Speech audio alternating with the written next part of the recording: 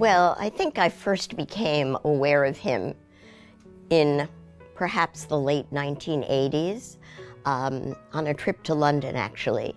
But I would say that one would have to be deaf, dumb, blind, or living in a cave for the past 40 years not to know of Lord Foster and his work. I mean, I certainly remember looking from my hotel room and seeing the famous Gherkin, the pickle building in London.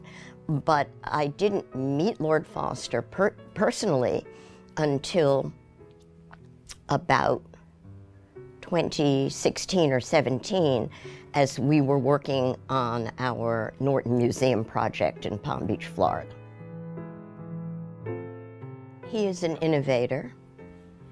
He is unafraid, but my sense is that unlike the reputation of many architects, deserved or not deserved, he does not put his ego into these projects. I always felt that as a client, he was paying attention to our ambitions for our project. And we wanted to preserve what we could of the existing building, and there were some on the board who did not feel that we needed a Norman Foster reimagination of our museum. But to me, that would have been like putting lipstick on a pig, so to speak.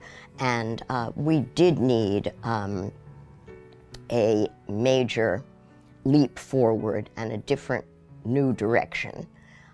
I think Norman is very respectful of the excellence of the past, but has a very clear direction about where we ought to be moving as a society and as a culture. I'm also very touched that he devoted tremendous time to our Norton project. Lord Foster has done magnificent buildings all over the world.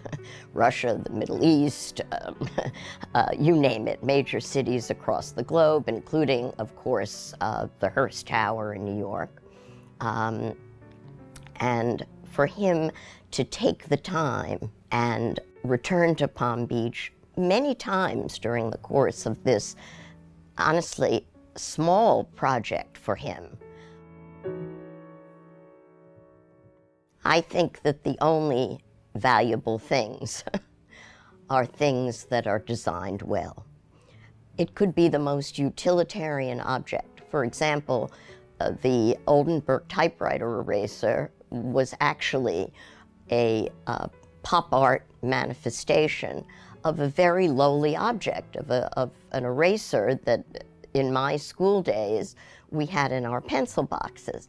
But even that object was based on design that made it appealing to use. Our museum, before Norman, was a repository of a very fine collection of artworks across a broad spectrum. But the building had no appeal, and you didn't even know where to turn into it. It was not distinguished from its surroundings.